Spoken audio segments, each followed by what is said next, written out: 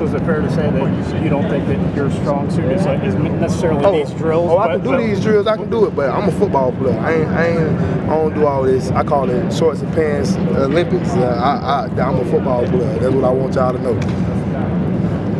How big of an advantage is it to train with Carl, be around him a lot? Oh, it's great. I mean, guy going into the league as a rookie, having 8.5, 9 sacks. I mean, that's a big deal. You know, I'm just picking his brain. You know, while I'm with him, you know, he's teaching me a lot. You know, he's teaching me a lot. You know, going into the NFL as a rookie. You know, telling me the things to prepare for, and just, you know, being a player in the NFL.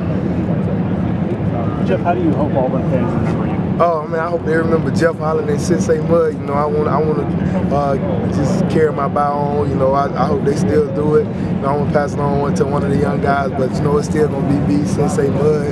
You know, the bow after the sack, after the big play. You know, I want to get more headbands around here. I'm getting some made right now, so I just want y'all to stay tuned for that. So the Sensei Mud bow is coming with you to the NFL? Oh yeah, it's got to come with me. That's what I like to do. That's my celebration. I'm gonna do it. You're pretty vocal on Twitter. You are the best. Yeah, I am. I think I'm the best pass rusher in this year's class. I mean, the numbers don't lie.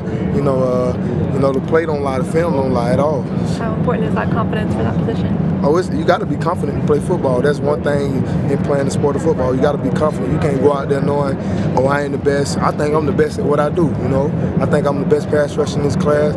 I just want the coaches to know that, and they can turn on the film. The numbers don't lie. They can turn on the film. They can see. Of all the people we've talked to today, you might be the loosest. Just how much fun have you had through this process? Oh, I love it, man. I mean, I'm having fun. You know, this is one of my dreams come true. You know, I've been working for it all my life. You know, this is what I love to do, so this is my job. I know you probably answered this, but how do you kind of recap your day here today? Oh, I think I did pretty well. I ran faster from what I ran at the combine. You know, my numbers I put up, just working out, just showing the coaches that I can drop in coverage. Basically just working out, you know, showing my work ethic, showing my relentlessness, showing them how much I love the game. And you said your bench press, you had a shoulder? Yeah, I screamed a pec. It ain't hurt like bad, needing surgery, but I just screamed a pec trying to get to the best of my ability. I didn't want a red flag to go up, just knowing my shoulder hurt. My shoulder ain't hurt, I just screamed a pec. It's good, I'm here.